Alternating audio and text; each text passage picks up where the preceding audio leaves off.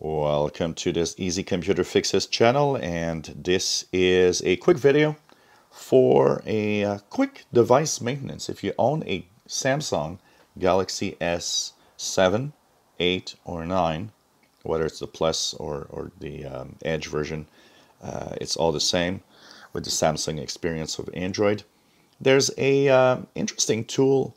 Sometimes it pops up, sometimes it tells you, look, you need to do a little cleanup, but there's this automatic process of cleaning up, removing, files that might be left behind that can be deleted, temporary cache, or just, trying to stop background apps because they're running wild and your batteries may be draining.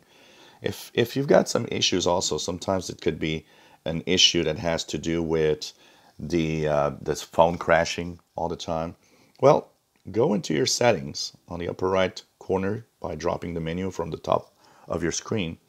And the settings, you will go into what is called device maintenance. Here, you see that my device maintenance is at 100%. If it would not be, you can actually click the optimize button. And that means it will start doing all sorts of things, looking at background apps that are running, trying to stop the ones that are not needed.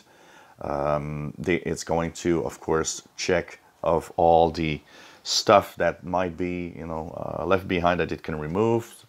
Often, it might even, give you like gigabytes of new storage that were lost due to temporary files.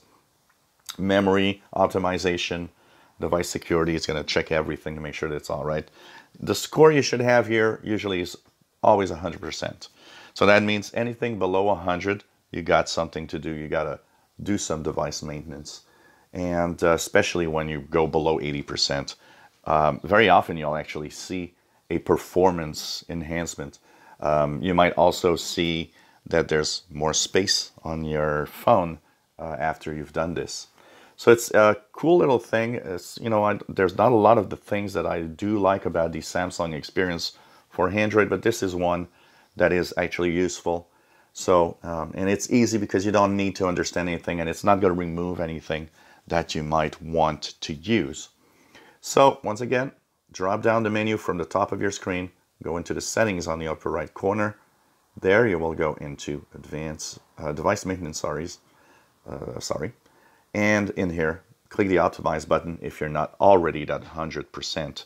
That will help you a lot with your device. If you enjoy my videos, please subscribe, give us a thumbs up. Thank you for watching.